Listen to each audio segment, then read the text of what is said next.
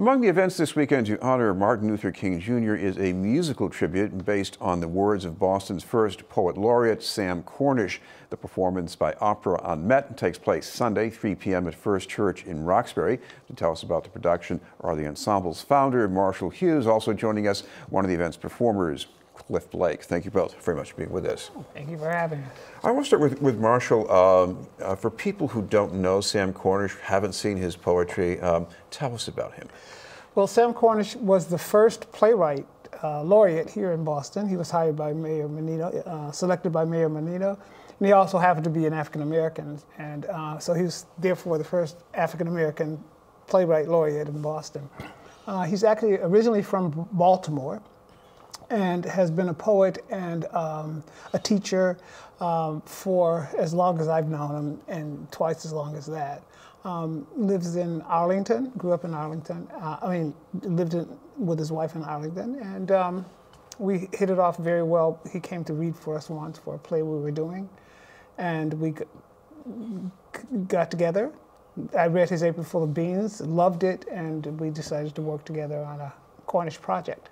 Now, lots of poets have their words set to music, but what is it about the connection to music that Sam himself must have been very aware of in his poetry? The wonderful thing about Sam is that he was a total musician. He loved jazz, he loved opera, he loved classical, and all of his music was lyrical that way. He could sit in front of an Irish band, which we're doing, and recite his poetry, and it would fit just as well as if he was sitting in front of a jazz band, and it was brilliant.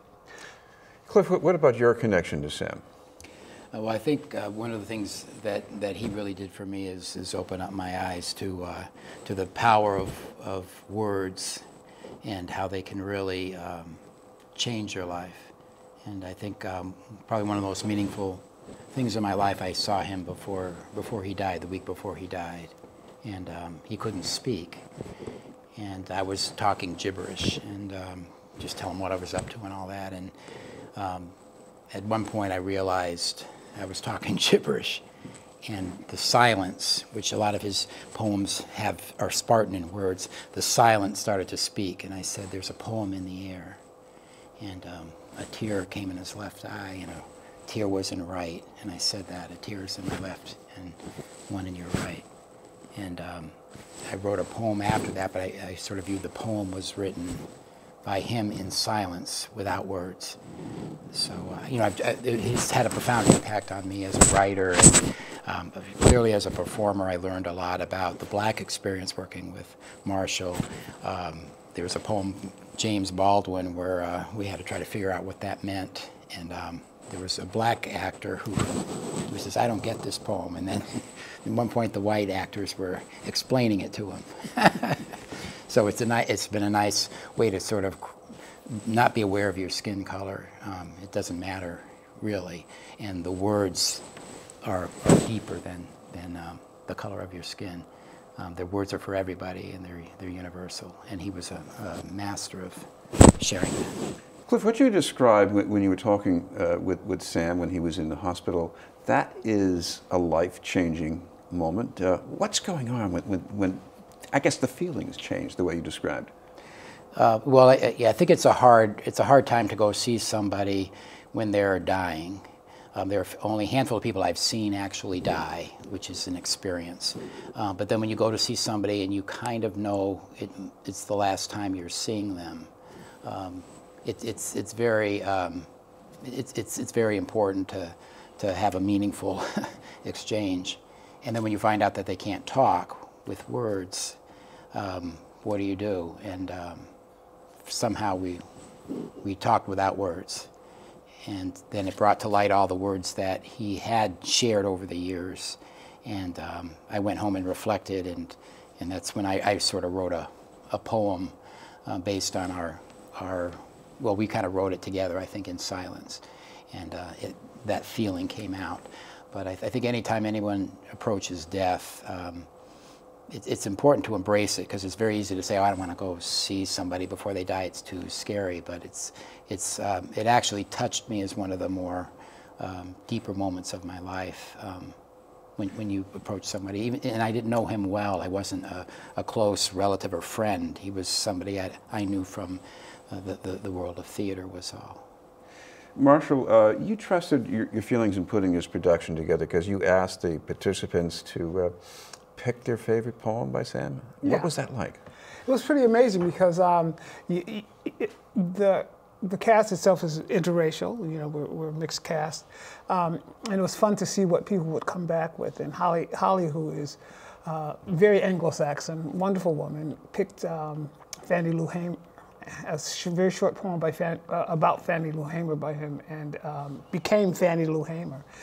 So it was an exciting time, and people were just it opened them up to a whole possibility, a whole realm of viewing people from another lens. Cliff, you have a favorite poem, very handy, by Sam. Could you mind sharing a little of that? Sure. Well, this is one that he wrote. It's very Spartan in words. It's called "We Have Never Loved." We have never loved each other. We have only this house, this street, these neighborhoods to misunderstand ourselves. This food, these wages,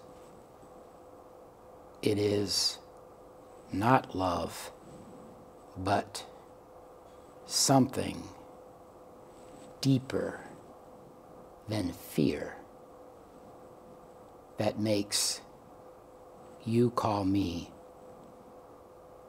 brother in a strange city of white men.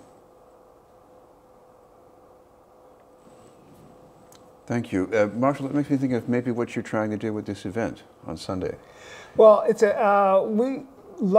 are lots of people who are gone who are really activists in social justice and getting the right words out. And Sam is one of those people. And so we're dedicating a lot of the program to three people: Joanne Lowry, Sam Cornish, and Howard Resnikoff, who was an educator and social activist. And we're doing it by doing a lot of his poems. We're doing lots of excerpts from Apron Full of Beans, which is the Cornish project, the first part of the Cornish project. And right before Sam died, we were going to work on the second part of the project, and we're going to continue to write on that. So we're going to do some poems from some of his other works. That's going to be accompanied by an Irish band, one of Sam's favorite bands to play with. Alongside, we're going to do a bunch of eclectic things. We're going to do one of Cliff Blake's poems by a youngster that's going to be backed up by a Marvin Gaye song, for instance. We have the traditional sort of spirituals. We have those happening, and we also have some king singers. They're wonderful arrangements of things. So it's very eclectic, but it's also very thought-provoking. You leave away full. You leave away, you're contemplating. Well, we should make sure people know a little of the details. It's going to be Sunday at 3 o'clock? Sunday at 3 o'clock at First Church, Roxbury. And we're doing it Monday in Lexington at First Church Unitarian Universalist. But come out to either one. So at 3 o'clock, First Church, Roxbury. Thank you both very much, Marshall Hughes and Cliff Blake.